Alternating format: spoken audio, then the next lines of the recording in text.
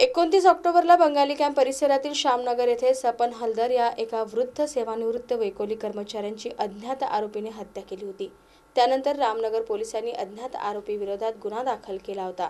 मात्र गुन्ह्याचे गांभीर्य लक्षात घेता हा तपास स्थानिक गुन्हे शाखेकडे देण्यात आलाय। त्यानंतर आता स्थानिक गुन्हे शाखेने घटनेचे गांभीर्य लक्षात घेऊन कसून तपास चौकशी केली असता 2 आरोपींना अटक केली आहे। रघुवीर सिंग उर्फ मोहित बसगोपाल ठाकूर व पियुष आनंद तांबे असे आरोपींचे नाव आहेत।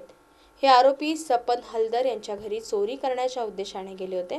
मात्र हलदर हे झोपेतून जागे झाले। त्यानंतर आरोपींनी त्यांच्या डोक्यात लोखंडी रॉड घालून त्यांचा खून केल्याचे आरोपींनी पोलिसांना सांगितले आहे। ही कारवाई पोलीस अधीक्षक डॉ. महेश्वर रेड्डी, अप्पर पोलीस अधीक्षक प्रशांत खैरे यांच्या मार्गदर्शनात स्थानिक गुन्हे शाखेचे पोलीस निरीक्षक ओम प्रकाश कोकाटे यांच्या नेतृत्वात विकास मुंडे, पंडित वराटे, महेंद्र बुजाडे, केमेकर, अविनाश दशमवार, मनोज रामटेके, संजय आतकुलवार, अनुप डांगे, प्रकाश बलकी, कुंदन बावरी आदींनी केले आहे।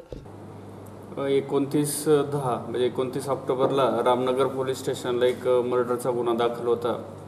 त्याच्यामध्ये एका 70 वर्षाच्या इसमाची अज्ञात आरोपींनी हत्या केलेली होती।